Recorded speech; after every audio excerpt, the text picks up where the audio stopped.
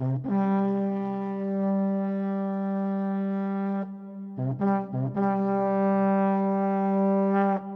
world, I am David, and here is Wonder Island. Today I want to be a bit curious about the world of dogs. Dogs are often seen as man's best friend, but not all breeds are created equal. Based on research, some dogs are considered more dangerous. While any dog can bite you and cause personal injuries, some dogs have more of a propensity to do so. The following dogs, therefore, have a reputation, statistically, for being more aggressive or violent. 5. Wolf dogs. Wolf dogs are known for their erratic and dangerous behavior. These dogs are a hybrid of wolf and domestic dog breeds. Because of their close relation to wild, undomesticated animals, they can display violent behavior similar to their wild parents. 4. Doberman Pinscher. Known for their pointy ears and slender bodies, Doberman Pinschers were bred specifically to serve as guard dogs. Due to their protective nature and inclination to guard what they consider theirs, Doberman Pinschers can exhibit very violent tendencies if not trained properly. 3. American Bulldog. American Bulldogs were bred as working dogs.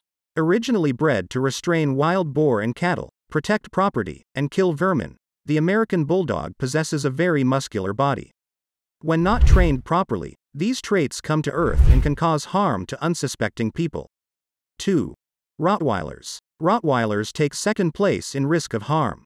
According to dogsbite.org, Rottweilers accounted for 2 of 31 dog-related fatalities in the year 2016. Known for their muscular bodies, Rottweilers were originally bred to drive cattle. Today, they are used by militaries across the world and are also frequently employed as guard dogs. Their active nature, coupled with their muscular bodies and protective instincts, make these dogs predisposed to violence, especially when not trained properly. 1. Pit Bull. Pit bulls caused a whopping 71% of fatalities in 2016. This statistic is significant, especially considering the fact that pit bulls only account for 6% of the total U.S. dog population. Perhaps the biggest reason for the violent behavior of pit bulls is the task they were bred for.